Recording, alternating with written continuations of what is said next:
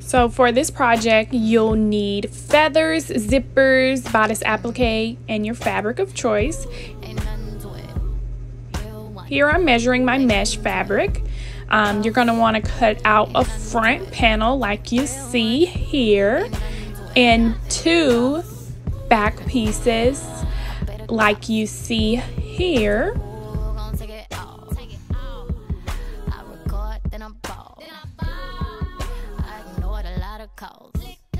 So the 2 seams, the 2 shoulder seams at the top, and I'm just showing you guys the back is where the zipper will be. And at the front, it's 1 big piece. It's not cut into 2 pieces. Here I sewed the shoulder seams to connect my shoulders at the top of the dress.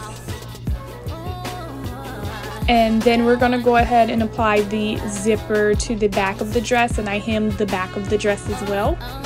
Here I did cut out a piece. This is optional, you don't have to, because I covered it with feathers.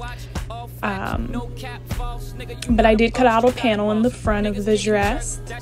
And now I'm going to go ahead and add my zipper, and again my hems are already sewn at the bottom. Here are my zippers that I added on. They're going completely down the dress so that it opens completely and zips up completely as well. And here I'm just showing you guys how I had to switch my sewing machine because one of them broke and my stitches were all wonky, and then my second stitch came out pretty clean.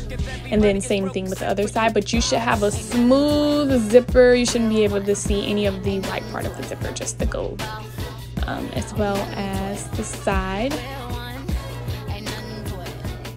And you can top stitch it. It is to make it a little more fancy, but I left mine without the top stitching on the zipper. And here I'm just taking my chalk and I'm gonna kind of map out where I want my bodice applique to be applied. So I did sew up the 2 side seams together. Here I did apply my bodice applique as well as my feathers, and this took me about two days to apply and let it dry completely. So I sewed down my bodice applique and I applied my feathers with some E6000 glue, where you can get at Walmart or any craft store. They're cheaper at Walmart, so I would advise to go to Walmart to get your E6000 glue, and it's the best glue. It keeps everything permanent, stuck. Like if it's up, then it's stuck, and that's the glue. And here is my finished product.